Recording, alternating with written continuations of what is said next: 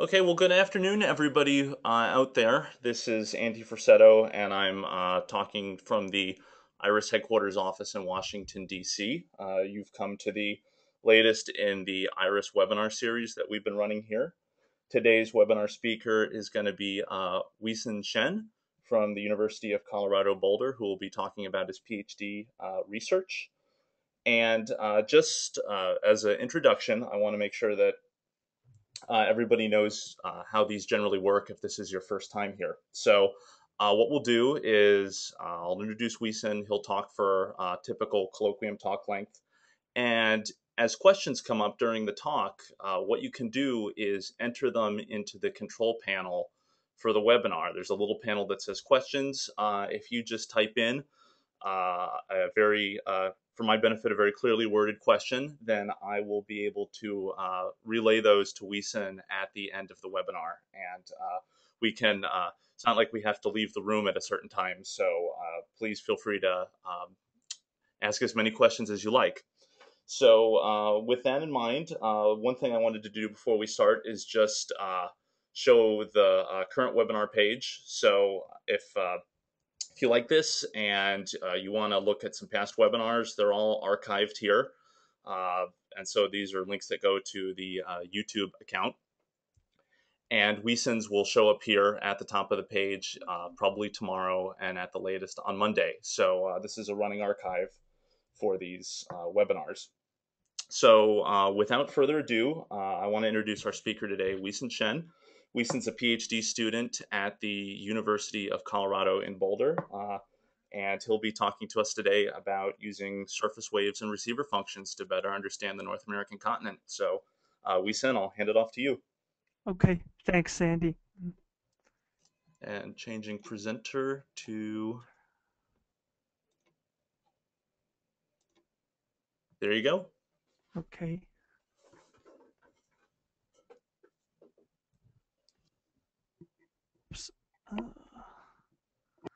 Okay. So I hope everybody can see my screen here. Good afternoon, everyone. This is Weisen Shen, broadcasting from Boulder, Colorado. Today, I'm going to talk about a 3D model of the Crust Mantle for Western and Central US by the joint interpretation of receiver functions and the surface wave dispersion. This work is supervised by my advisor, Professor Michael Boulder, and it's a result of collaboration with Vera Schulte-Pelcom from University of Colorado and Fan Qilin from Caltech. This work is mainly done on the presence of EarthScope US array. So what you can see here is a map of current US array stations. And now it's in here near the region of Chicago. What I have done is I have processed the data west of this line to the west coast of America. And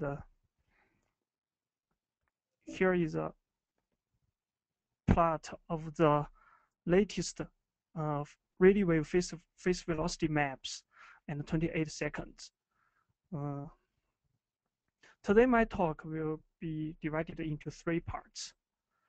First, I'm going to introduce the data processing and the methodology, which is mainly surface wave and receiver function processing, and the Monte Carlo joint inversion method.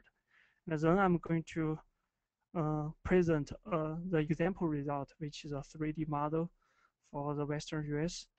And last, I'm going to show you a first glance of the structure beneath the middle part of US, which is the continental rift zone, which you can see here. Now moving to the first part. I divided the first part into 3 sections. First, I'm going to introduce you the surface wave processing. Okay. So surface wave is a seismic wave that propagates at the surface of Earth. In comparison with body wave samples deeper parts of Earth, and the surface wave only samples the crust and upper mantle of the Earth. Here you see the seismic record the surface wave shows a very large amplitude here. Usually, we categorize surface wave into two types. One is lava wave, which has particle motion horizontally, and another type is radial wave, which has particle motion in a vertical plane. My work is mainly on the radial wave part, which is the wave that has particle motion in the vertical plane. There is a very famous phenomenon for surface wave, which is dispersion. What you see here is a surface wave record. And if we do a bandpass for this record and the different periods, you can see the arrival time of this signal is different for different periods. We call this dispersion. And if we can measure this dispersion, you can see if we can measure the velocity of different periods of wave, we can plot the dispersion curve here. It's a speed, surface wave speed, as a function of period. And theory has proved that for different periods of surface wave, it is sensitive to the shear wave structure at different depth, which means it gives us the depth resolution of the Earth structure. Here you see the 50-second surface wave has a sensitivity much shallower than the 125-second surface wave. By using those information, we can construct a model as a function of depth from the surface wave dispersion.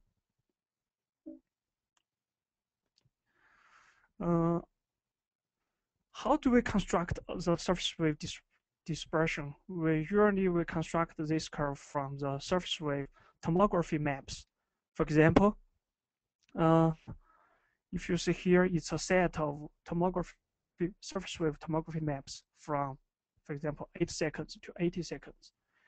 If we take the surface wave speed and one location, for example, R11A and the baseline range, and take all the measurements from those different maps, we can construct this local surface wave dispersion curve for this point.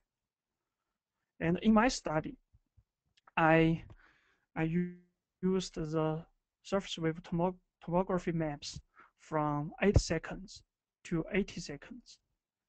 In the shorter periods from 8 to 40 seconds, I perform ambient noise iconotomography to construct those maps. And the longer periods, for example, from 25 to 80 seconds, I construct those maps from teniseismic Helmholtz tomography. Here, those maps I show here is 8 seconds and 30 seconds from ambient noise tomography, and 30 seconds, 50 seconds, and 80 seconds from teniseismic tomography. And this histogram shows you the difference of 30 seconds phase velocity map from ambient noise and 30 seconds phase velocity map from earthquake. The difference is very small. This is another comparison. This is the difference of those two maps and 28 seconds. You can see some features, they differ in amplitude, and there are some edge effect in ambient noise map, because in ambient noise we don't have full back azimuth coverage. Usually the difference lie within the uncertainties, except near the edge of the map. For details of the iconotomography, please refer to Fan Xiling's GGI paper in 2009 and 2011. Once we get those maps, we can construct the local dispersion curve for any points in this map. And then we can use those dispersion information to construct a VS model. However, in surface wave inversion, we face some problem. For example, the surface wave dispersion is only sensitive to the average velocity and some depths, so it suffers from a lot of vertical trade-off. includes velocity with velocity trade-off and velocity depth trade-off. Here, the depth, I mean crust or Mantle depth. You see here the transect from the basin range to great plains. I make the surface wave dispersion for this transect, and then do an inversion for this transect. On the left side, it's an inversion of the surface wave, but I give some constraint to this inversion. I impose a positive gradient at the uppermost mantle. So in this model, you can see there is low velocity zone at the uppermost mantle. And on the right side, I impose a negative gradient at the uppermost mantle. Both models, they will fit my surface wave dispersion curve very well, which means my surface wave data cannot distinguish one from another one. How to solve this kind of trade-off? We have to introduce other seismic data. So here I'm going to introduce receiver functions, which is sensitive to crust thickness and will solve some of the trade-off. Okay. So I'm going to talk about some receiver function processing. As a lot of you have known that the receiver function is a waveform computed from tiny seismic body wave, and it's sensitive to the velocity discontinuities beneath the receiver. For example, the Mantle discontinuity or the base of the sedimentary layer. And it's very complementary with the surface wave, which is only sensitive to average velocity. Here I will show you how I process our receiver function data. For example, what you see here in the middle in panel A, it's a receiver function recorded at the station R11A and the basin range. I plot those receiver functions as a function of back azimuth, the earthquakes, then generates the receiver function locates at almost every back azimuth. And what you can see here is the receiver functions, they are different from one back azimuth to another one. For example, you can see a signal at about 2 seconds from the azimuth of 120 degrees, but it's not there at the azimuth of 140 degrees. So to solve this problem, I use a harmonic stripping technique to remove those signals that is not shown in every back azimuth. For example, if I take the amplitude of the receiver function at 6 seconds and plot it as red dots here in figure B, you can see it varies with directions. And then I feed this variation with a harmonic function, which contains 3 parts, A0, A1, and A2. I feed it with this function, which you can see the blue curve here. And then I only take the A0 component, which does not depend on the direction, and the amplitude for this time point. Then I do this harmonic stripping for every time point. Then I can get the A0 component of receiver function from 0 seconds to 10 seconds. This plot shows more details. For example, here you see the raw receiver functions in picture A, and the A0 component is shown in picture D. They are all identical from different directions. And A1, A2 contains the variation that has 360 degrees period and 180 degrees period. And the combination of A0, A1, and A2 is plotted here in figure B, which I call it H. It captures most of the variations in our raw receiver functions. And if I take the difference between the raw receiver function and the H, I can get the random noise part, or the signal that cannot be fitted by A0, A1, and A2 component. It's plotted in C. And I use the average amplitude of C to define the uncertainty of my surface wave, receiver functions waveform. So you can see the uncertainty is shown here, which is a gray corridor. When I get the average receiver function for each station, and as I mentioned, we can get the local surface wave dispersion for each station. We can jointly interpret them. The combination of surface wave and receiver function is not a new idea. It has been introduced to seismology for a long time. And there are a lot of people who has done similar work. However, there are some limitations in the prior researches that combine the two data. For example, traditionally, surface wave has much lower resolution than receiver functions. Usually, if you look at the global surface wave map, its resolution is over 100 kilometers, and the receiver function is only sensitive to very local structure.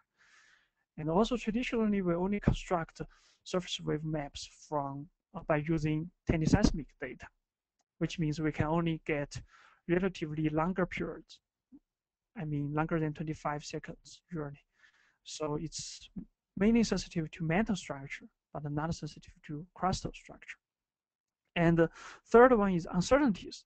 They are not measured in the either surface wave data or receiver functions data. And finally, uncertainties, they are not traced into the models.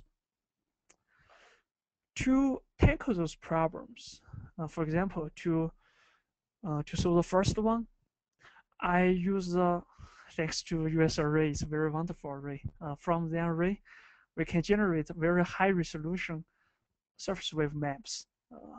It will be comparable to the receiver function resolution.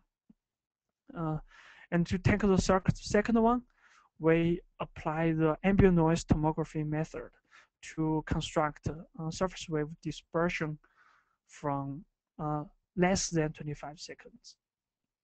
And to tackle the third one, I use the latest Icano or Helmholtz tomography to do the surface wave inversion.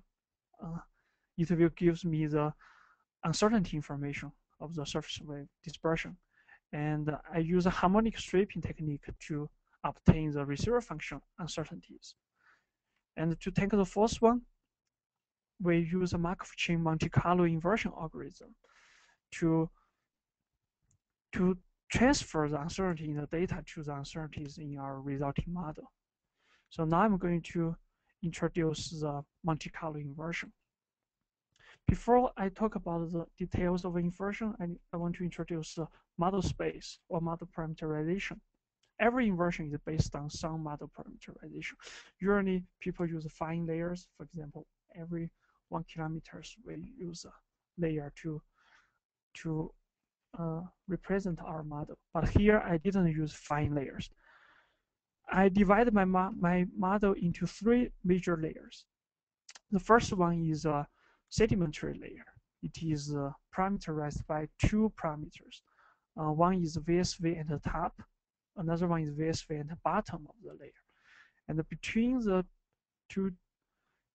the upper bound and the lower bound, it is a gradient layer. So the velocity is linearly increasing in this layer. And the second layer is crystalline crust. I parameterize this layer with 4 cubic B-splines. And the third one is the uppermost mantle layer. I use 5 B-splines to represent it. And between those layers, there are 2 discontinuities. One is bottom sediment. Another one is a moho discontinuity. And I allow the depths of those 2 discontinuities to change. So totally, I will have 13 parameters.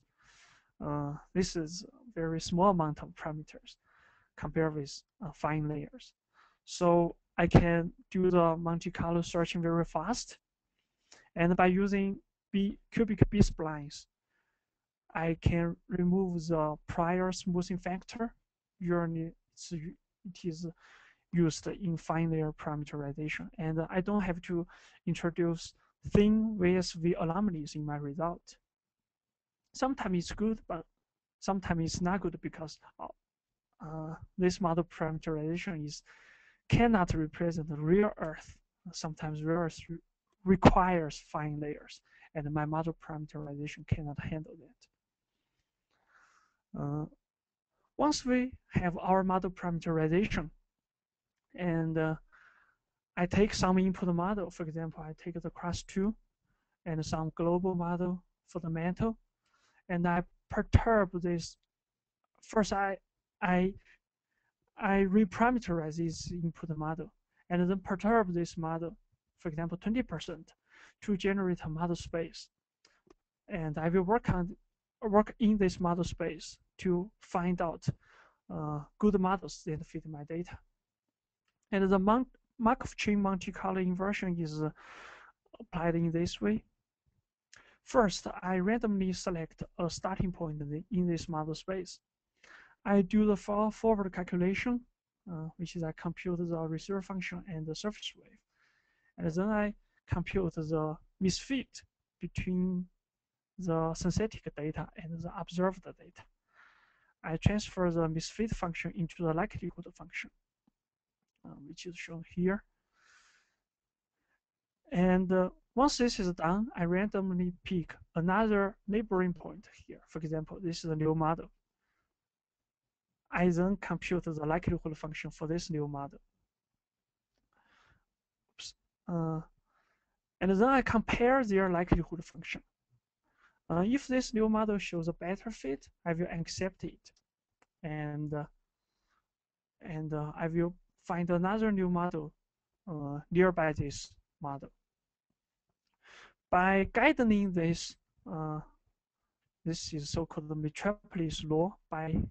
Guided by this metropolis law, I can search in my model space, and finally I will get a set of models that will fit my data. Besides those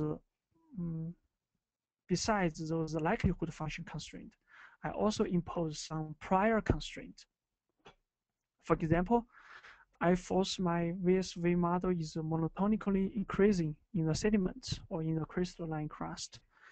I also force the jump and the discontinuity. For example, at the moho, it should be positive. I mean, the velocity should increase at those discontinuities.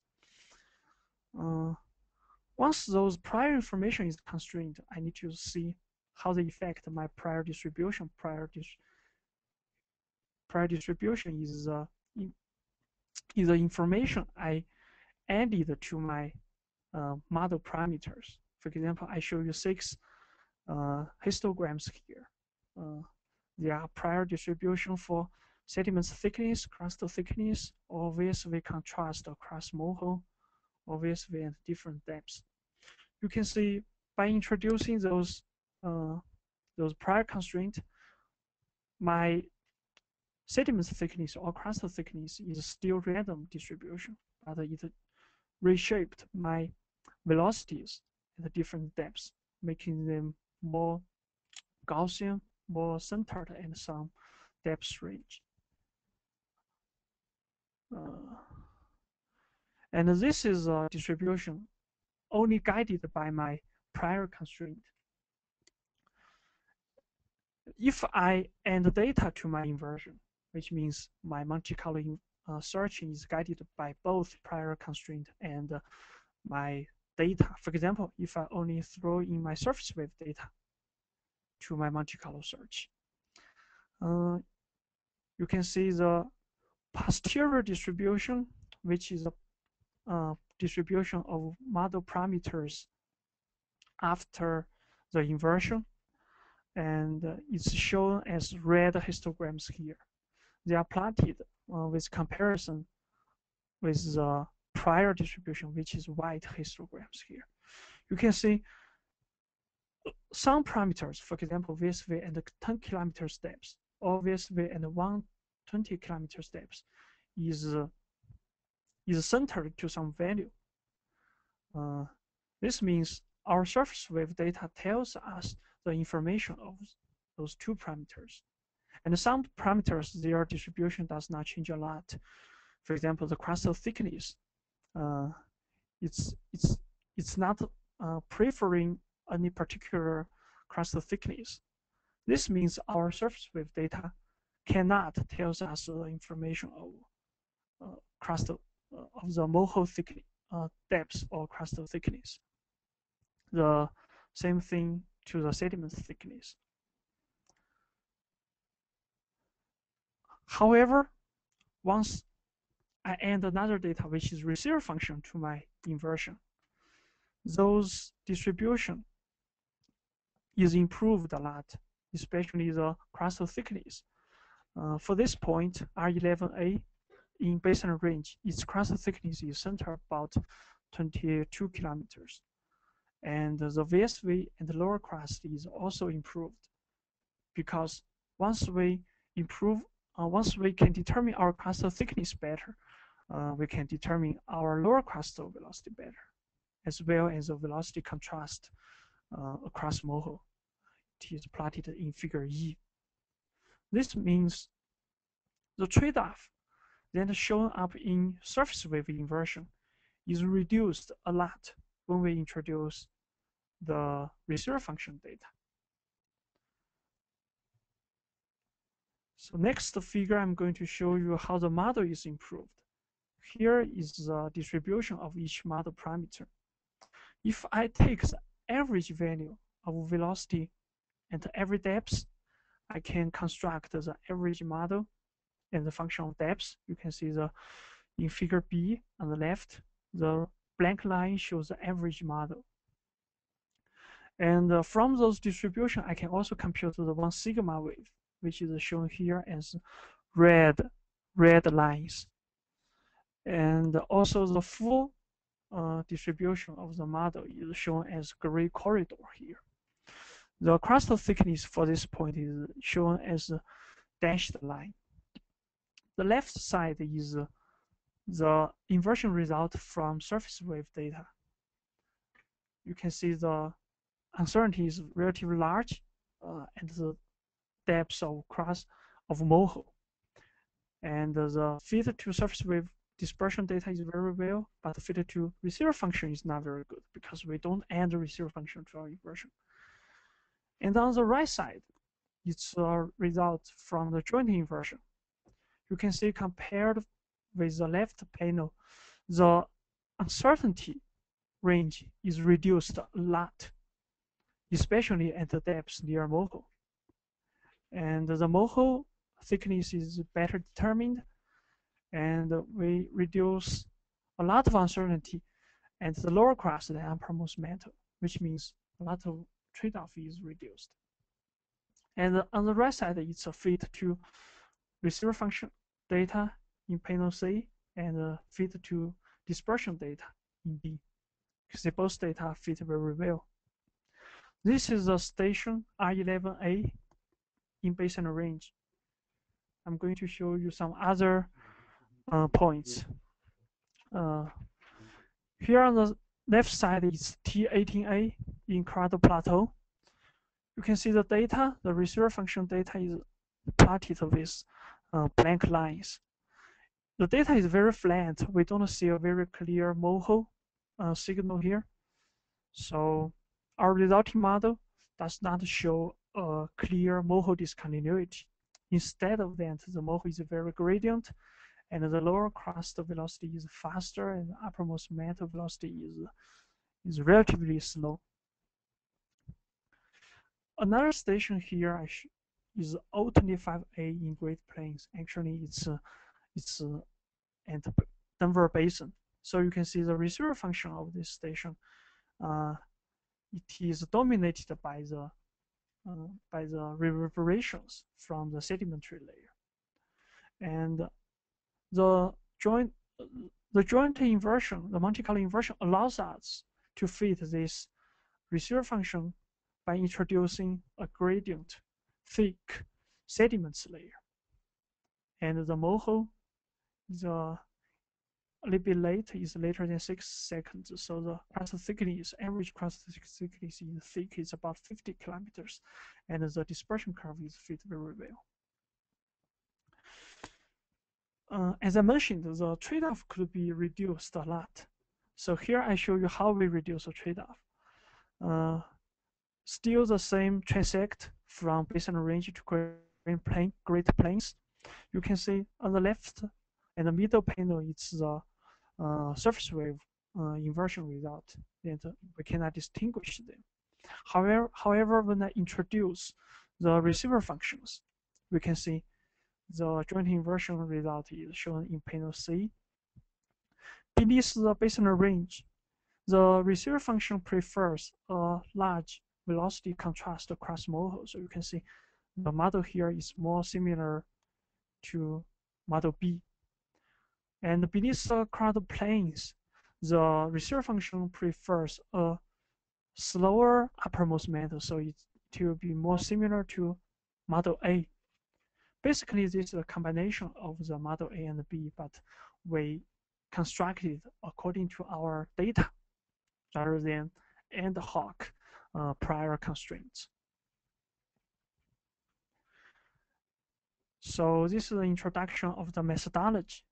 And once we develop this methodology, we apply it to the US array stations. Here I'm going to show you some example results. For example, here I show you a map of the velocity at 120 kilometer steps. Its average speed and these steps for each station is plotted as a mosaic in figure A.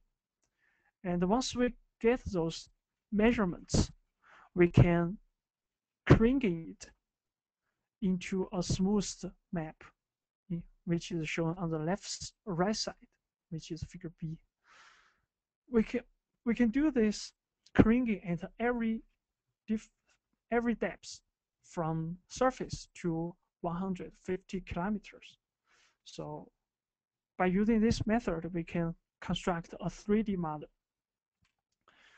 This is a plot for 3D model in 120, and here I show you 3 other depths. On the left side, it's 0 to 8 kilometers, average velocity between 0 to 8 kilometers, and this is very sensitive to the distribution of the large sedimentary basin. You can see the Denver Basin or the Great Valley. You see clearly here on this map. And you see in the middle, it's a plot for lower crust in this region. You can see beneath basin range, the lower crust velocity is very low. And also the beneath the Rocky Mountains, it's very low. And on the right side, it's velocity and 60 kilometers depth. So it's meaning the velocity at uppermost mantle, right beneath the moho for some region. And you can see the beneath the Snake River Plain, we see very low velocity, and it extends to the Yellowstone. Except those velocities and depths, we can also determine the crust thickness for this region. Here I show you the crust thickness map, and you can see the crust is very thin beneath basin range. It's the thickest at the Colorado Rocky Mountains. Another good thing of the Monte Carlo inversion is we are not just determining the best value of each parameter, we can also determine the uncertainties of each parameter. You can see this is the uncertainty of crust thickness from joint inversion. In most of the region where we see a clear moho, for example, basin range, we can make the crust thickness uncertainty as low as 2 kilometers. And in some region, if we cannot determine the crust thickness very well, for example, the Colorado Plateau, the uncertainty is relatively larger. This uncertainty is improved a lot compared if we only use the surface wave data to do the inversion. Now I show you the comparison of the uncertainty of surface wave inversion and the joint inversion. In Mosul region, it is reduced by at least 50%. And here I show you another parameter we can determine from our inversion. This is the velocity contrast across Mosul, which is defined as the velocity difference between the uppermost mantle and the lower crust.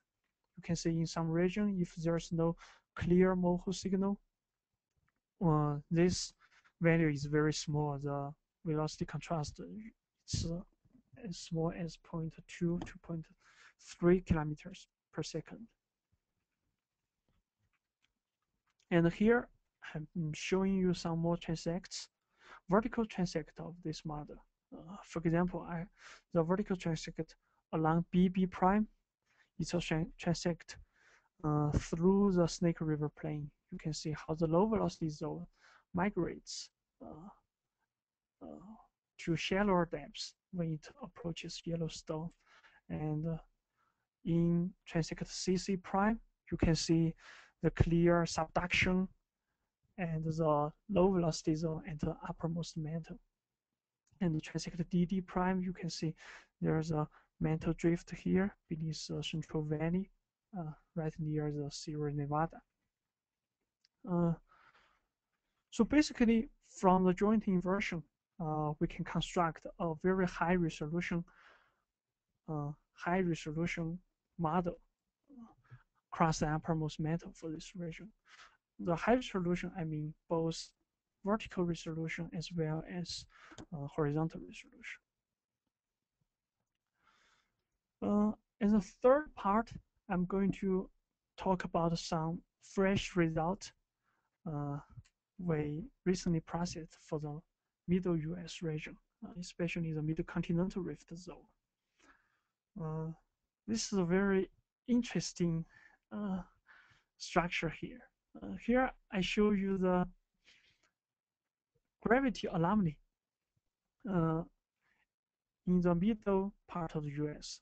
You can see this is Minnesota, and here is Iowa. You can see there's a gravity high anomaly along the so-called middle continental rift zone. And when we process our ambient noise tomography and earthquake tomography in this region, you can see some anomalies along this rift zone.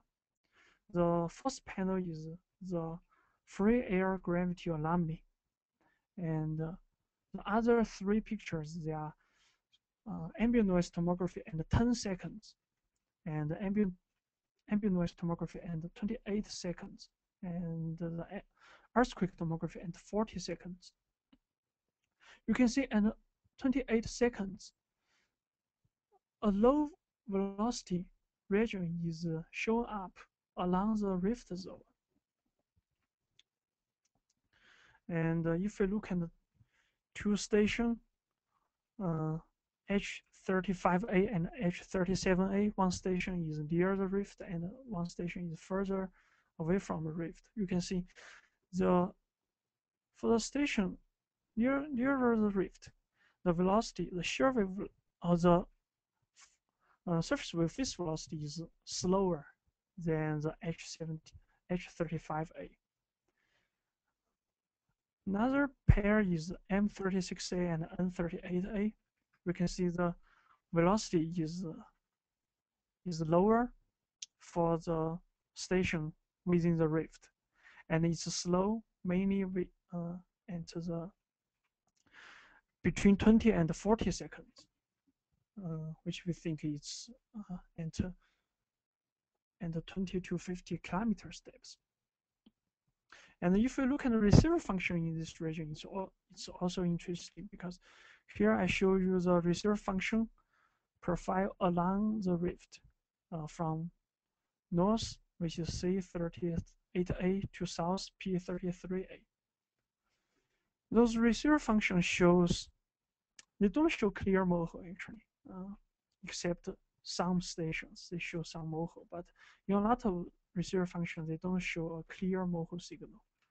And even some stations, for example, H37A, it shows a clear double peak in the receiver functions. For comparison, I plot the receiver function for H35A here. You can see our H35A is very flat, means the moho might be not very clear there.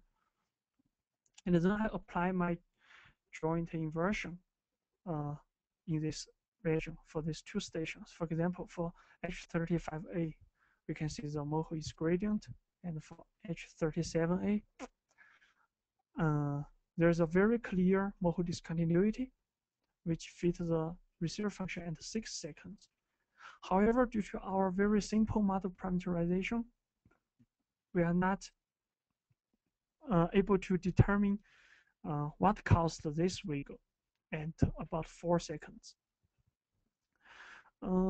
If we make a clear, more detailed comparison between these two models, we can see that at H37A, the velocity at the lower crust, it's slower than the velocity at the lower crust beneath H35A.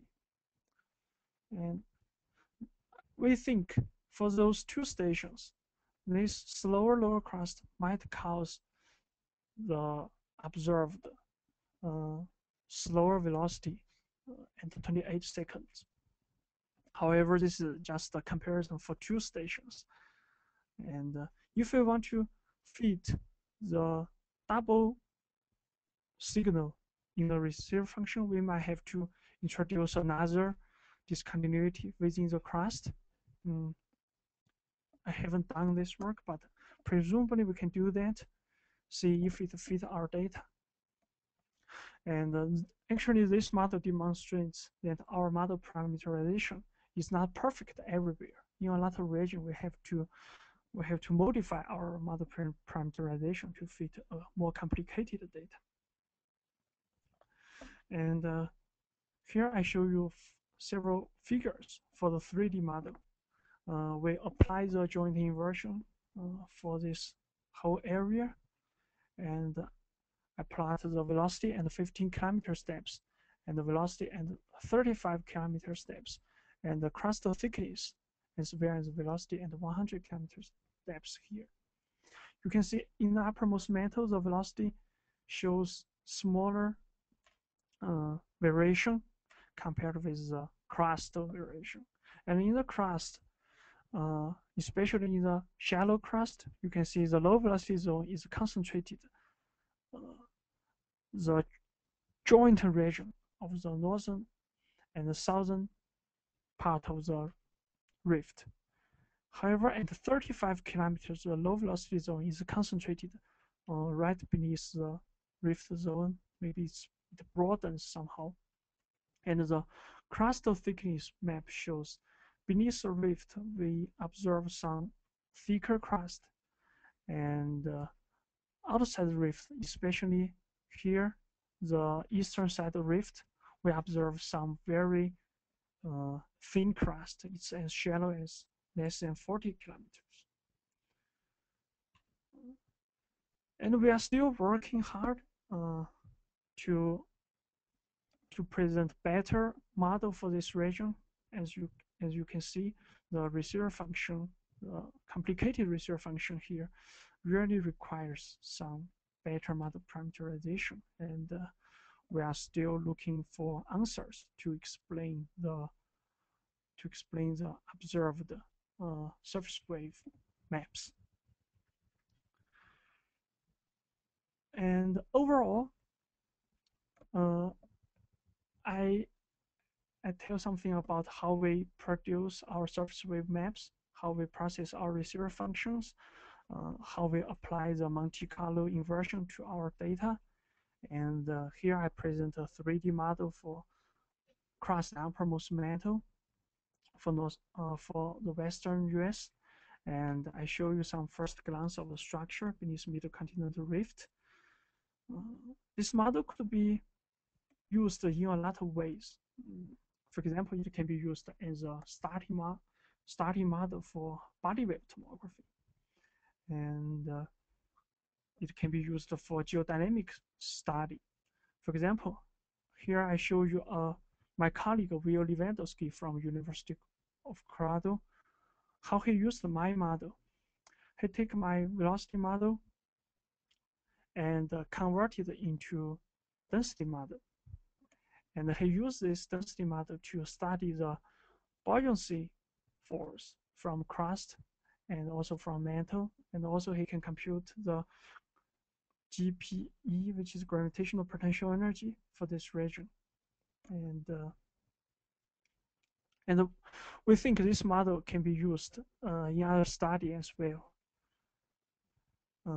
And the description of the model can be found in this link. And our models, actually our prior models, the 3D models can be found here in this link. And thanks to a lot of people who helped us to accomplish this 3D model, and we are still working hard to track the US array. We are trying to construct a 3D model for the whole US. And I think this is material I want to present here. And thanks for hearing. And if you have any questions, please let me know. Okay. So Andy. Thanks a lot, Hi, Andy. Weisen. Yeah, I'm here. I can't unmute everybody, so I just wanted you to hear clapping. That was that was a great talk. Very interesting. Thanks, Andy. Yeah, no, my pleasure. Thank you.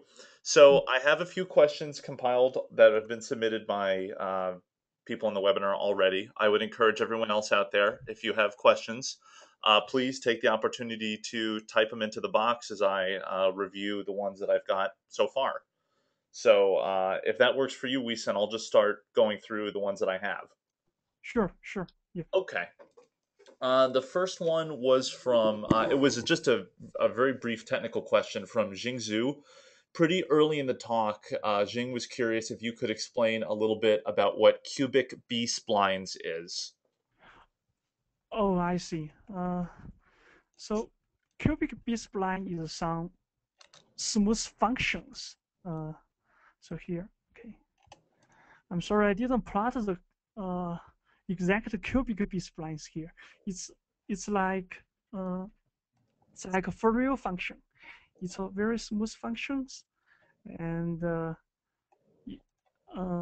by using those cubic B-splines, I can construct a smooth velocity profile for depths, and you can view it as some basic functions I use to parameterize my model. I don't know if I answered his question. Okay, great. Joseph Burns had a question about how you're approaching your receiver functions. His question was, what do you use to solve the forward receiver function problem? I see. So in this one, because I'm using Monte Carlo searching algorithm, so I really need some fast algorithm to do the forward calculation. And both the receiver functions and surface wave dispersion, they are computed from Haskell matrix methodology. Usually it's fast. It's faster than I generate the synthetic seismogram and then do the deconvolution. It's faster. And this is how I do synthetic forward calculation when I do inversion. And in the data, in the real data processing, I used a time domain deconvolution algorithm to process the real data. Okay, great. John Louis had a couple questions related to the Moho, so Okay. we can probably do them together, but I'll read the first one first and then let you answer.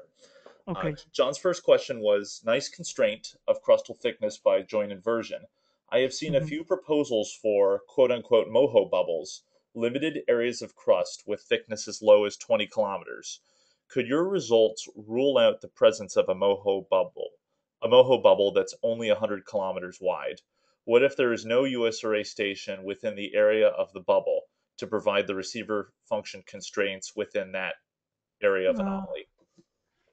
so moho bubble means the absence of moho. It means a zone of very thin crust, I think is what Oh, John is. I see, I see. So in terms of a very thin crust, mm, if you look at our model figure, we rarely see some model that has very thin moho here. Uh, I think the answer is yes, we can resolve the very thin moho if we use a correct model space uh, in which we search for the real moho. Uh, I think once we know approximately the moho is very thin, we can search, for example, between 10 and 20 kilometers. This really happens when I do the inversion for Seal of Japan, which has very thin moho, and we have to use a model space, say between 5 to 20 kilometers to search for the real moho. And uh, and I think the answer is yes, we can get the moho, even it's very thin. Okay. So his second question related to the Moho was, could the double Moho peak at H37A, like which was in the Midcontinent Rift, Mm-hmm. could that be due to 3D receiver function effects on the station in the low velocity rift? Can you rule out Uh, 3D in favor of mid-crustal interface? I see. Yeah, this is a good question. When we process receiver function, we do see some 3D effect. Uh, and it will generate somehow a double Moho peak to us. For example, if you look at this profile, and if you look at the receiver function for F38A, F38A, Hmm. it seems there are multiple Moho signals there. But when I look at the raw receiver function, it's mainly from the azimuthal variation of the uh, Moho signal.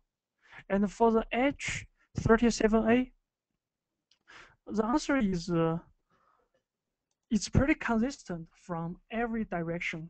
So I think it's some signal of middle crustal discontinuity rather than a 3D effect.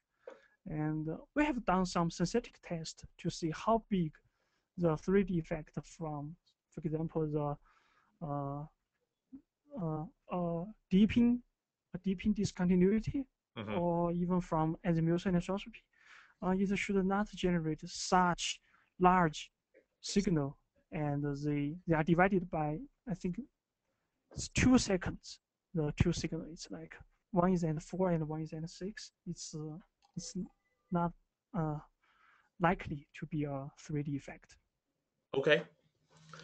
I have a couple more conceptual slash practical questions about the work. One was from Okay. Bill Harbert. His question was, what was the total number of realizations that you used? Hundreds? Thousands? And then he adds, thank you. He Uh, enjoyed your talk. I see.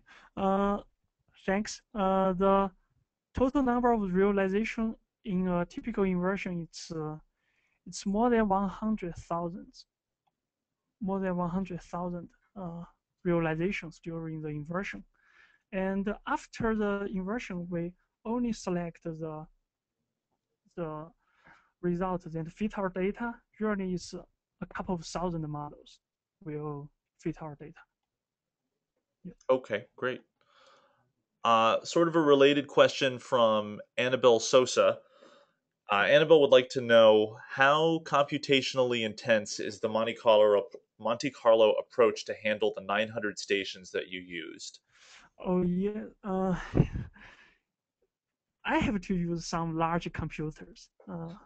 Some computer with 200 cores, and it takes about several days to finish all the inversion for 900 stations.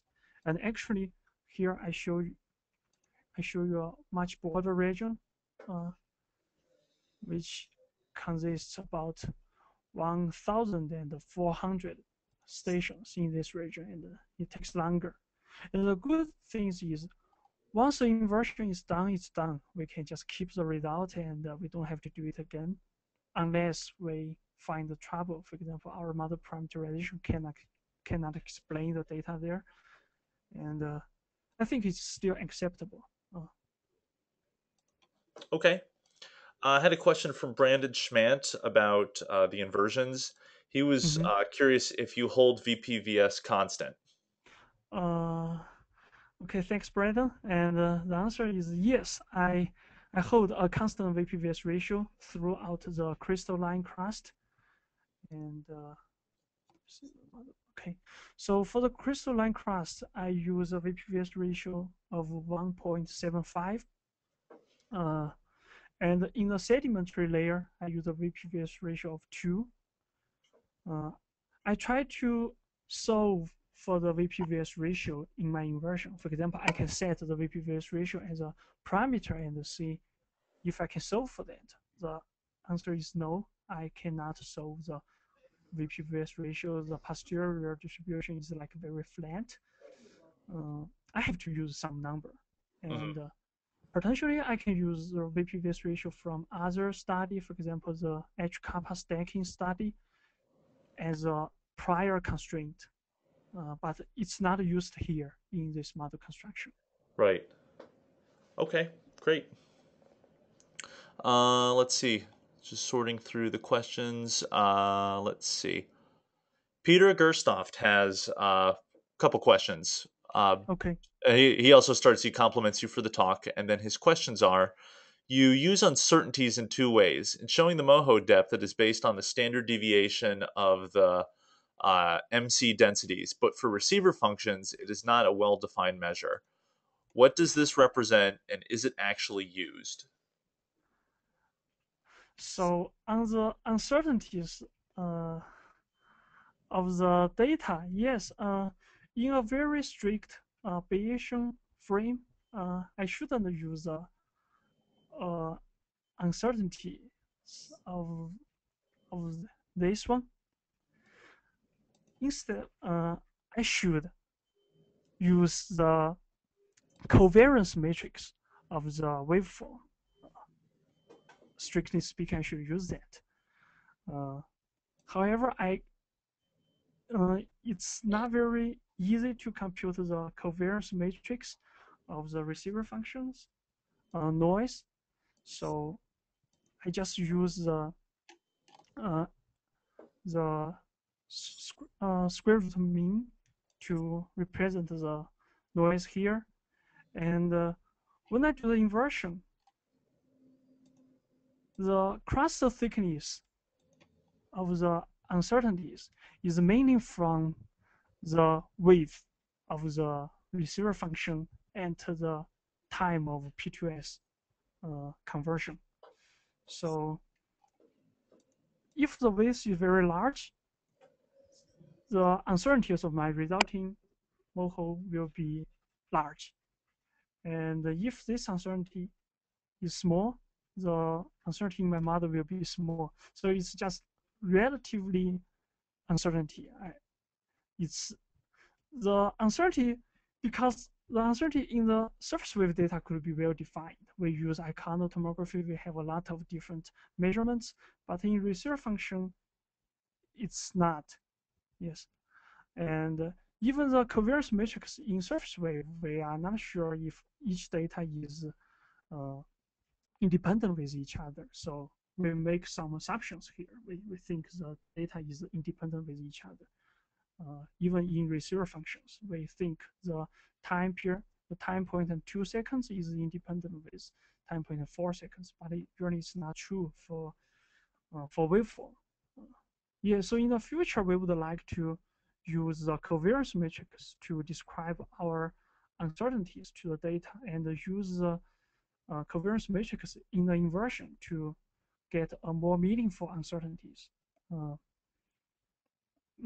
that's the future direction we are approaching. Okay, great. Um, Vaughn Alessandro had a question just about the tomography. He was curious if you could explain the main difference between the iconal method and the Helmholtz method. I see. So I have some slide here to explain the icono method. Mm, the icono method is is based on the Icano equation. For example, if we have the surface wave record from one station with all the other stations. You can look at the transcript here. You can see the surface wave delays with distance. And if we measure the travel time of each surface wave, we can create this travel time surface. And if we take the gradient of this travel time surface, we can generate we can get the information of the velocity of the wave propagation, as well as the wave number k here. I'm sorry, there's some typo here.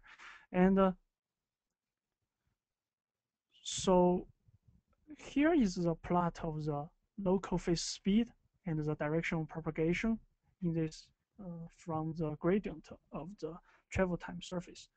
And if we stack a lot of those similar speed maps, this is a speed map from one central station with all the other stations. And if we pick different central station, we can generate a lot of similar velocity map. We can construct a final speed map.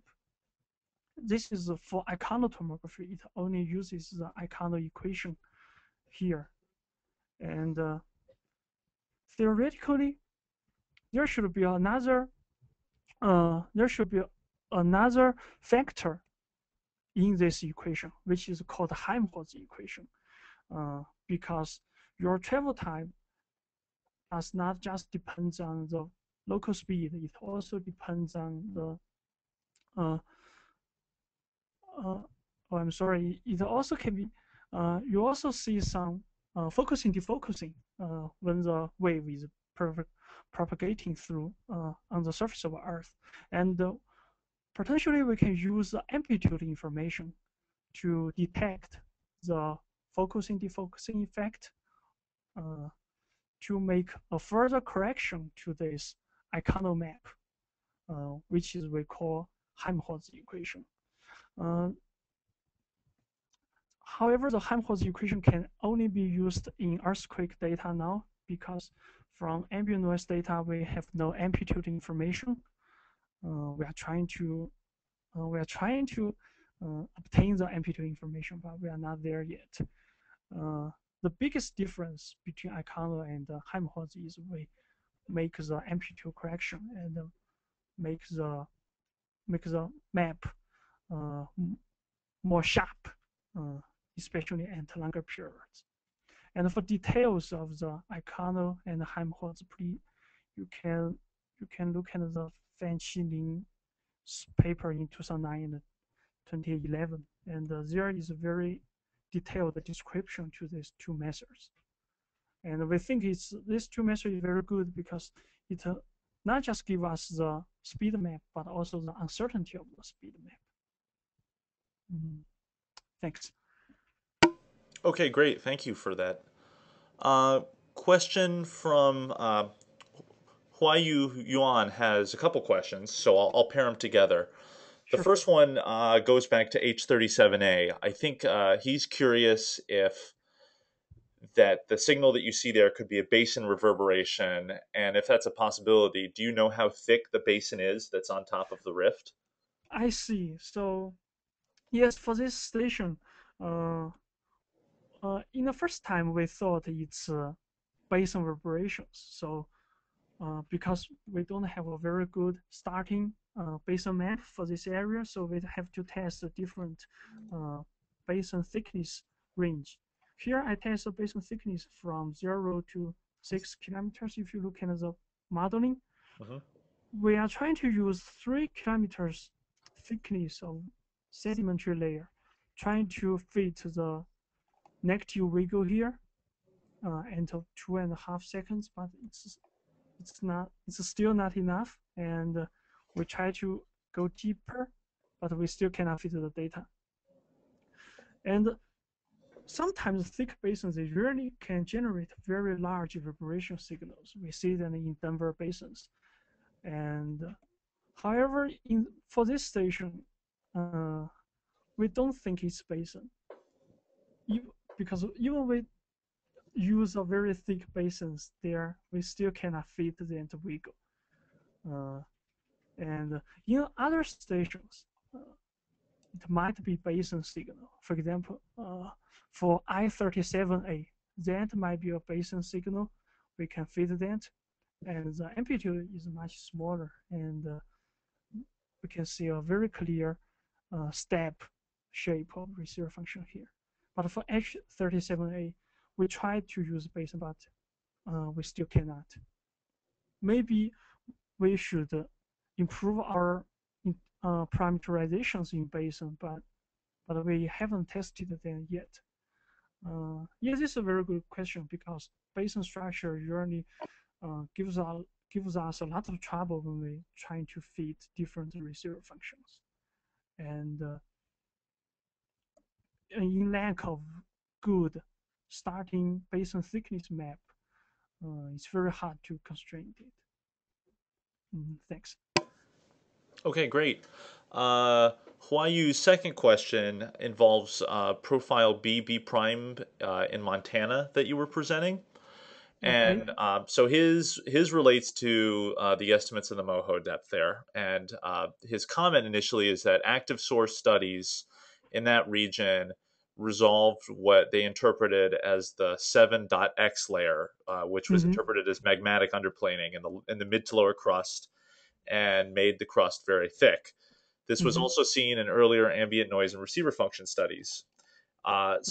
But in comparison, your moho depth is shallower than that. So his question was, what's your error estimate for that area? And if it's Uh, large, it might make sense that the inversion is seeing the top of the 7x layer and not the top of mm-hmm. the mantle. I see. Yeah, this is a very good question because one of the goal of when we develop this method is trying to find the 7x layer in this region. I will show you some. Okay, just from BB prime, the crust thickness is it's hard to it's hard to get here, and I think I have a crust thickness map. The crust thickness map for this region, there is some variation here. Actually, it varies from 40 to 50 kilometers, and on BB prime, we see some very fast lower crust here, and we try to compare our crust thickness, especially this crust thin here, with other independent study. We compare our result with Hirsch-Gilbert's latest work from receiver functions, and his is some thin of the moho here, a shallower moho here, and when we look at the uncertainty of the crust thickness, actually in this region it's not very large. It's about 3 kilometers. Uh, However, in other regions, we do see some faster lower crust, and there are some double moho there, and then we cannot fit. For example, here I have a transect. Let me see. Oops. Sorry.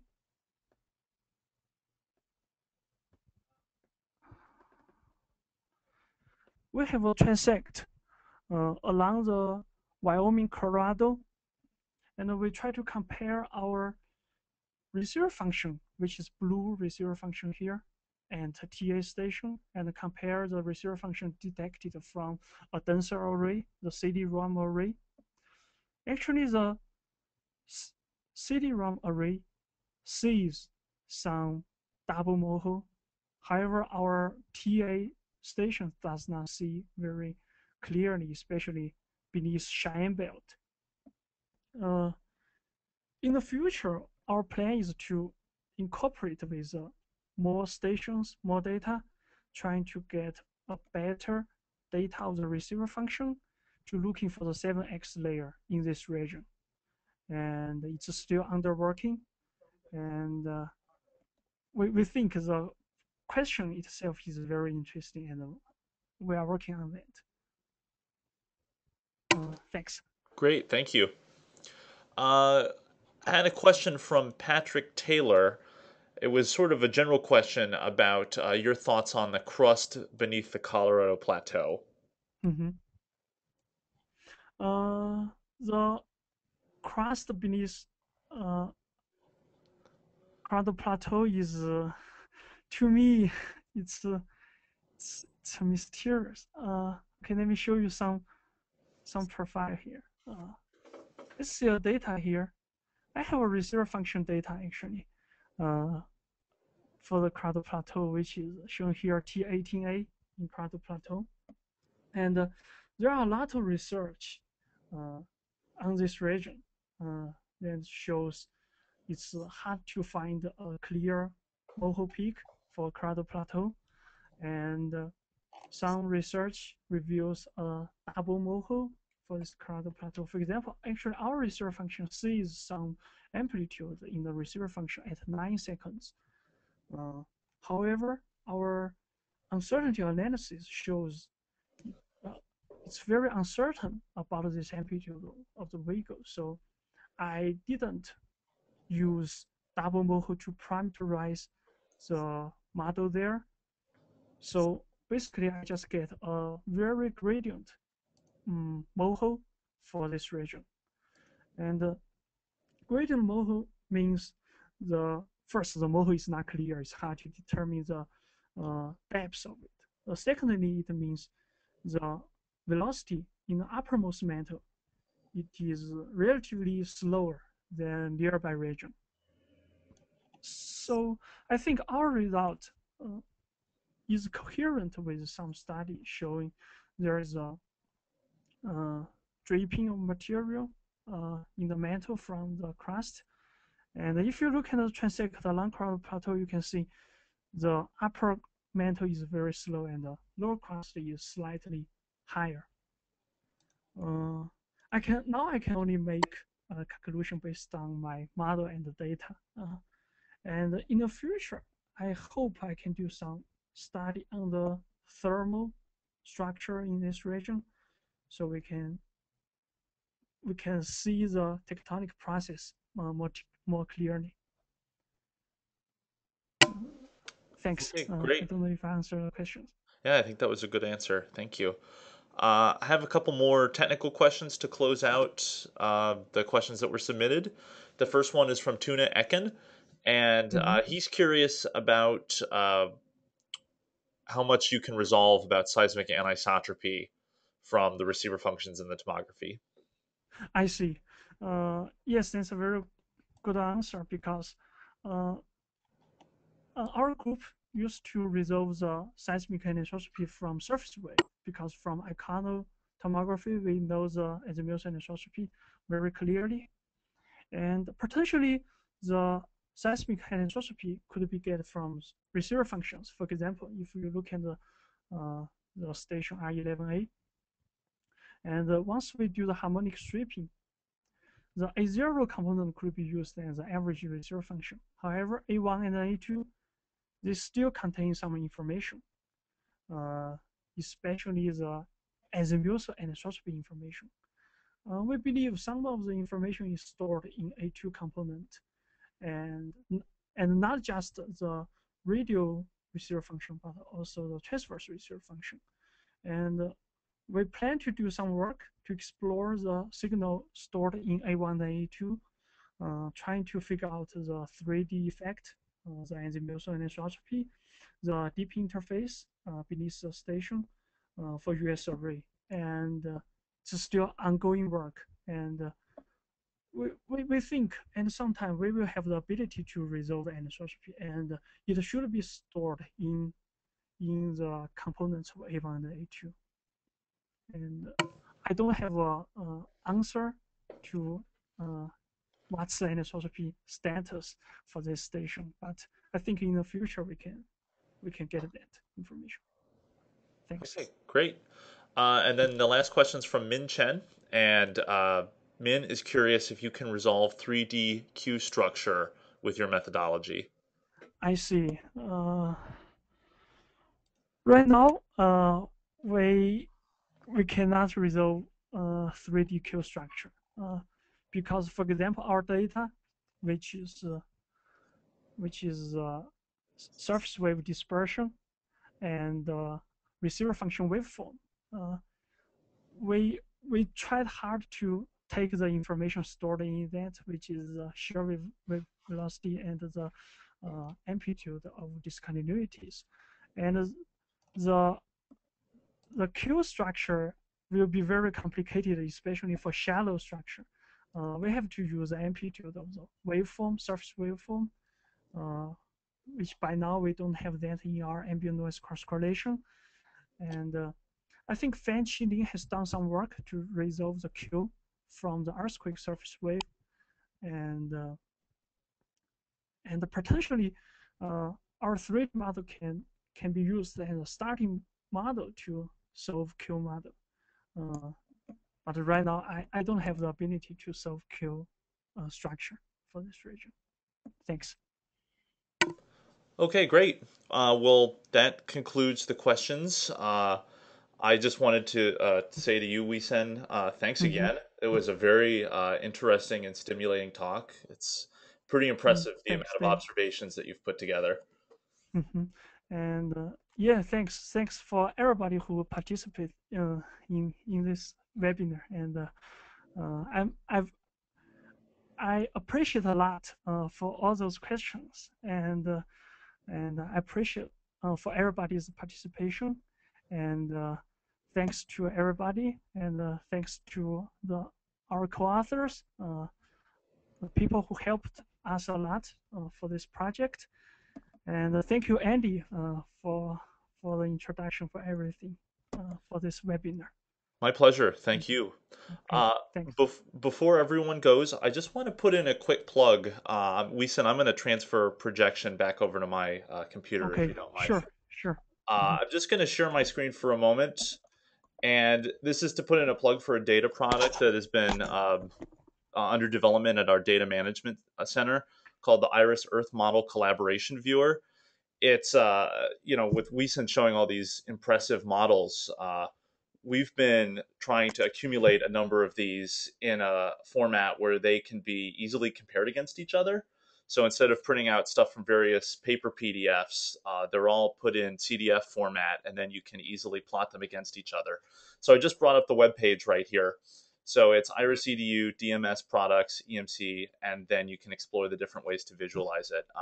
It would be wonderful one day when you've completely finished North America, Weisen, if we could Mm-hmm. incorporate your Mm-hmm. model into this, because I think it's one of the most impressive ones out there. But in general, Yeah. this is a great way to get an idea for different ways to look at the structure of the Earth under this part of the world. Mm-hmm. So I just wanted to put in a plug for that while there were still folks around. And Weisen, I just want to thank you again. It was a wonderful talk, and Thanks, Andy. yeah, and this will be archived and up on the website in a day or two. So yeah, I'll let you all go. Weisen, have a great rest of your day, and Okay, thanks, yeah, Andy. thanks, and same to everyone else out there. Thanks again for coming. Okay, thank you. Have a good day. Yep, Bye bye bye. bye.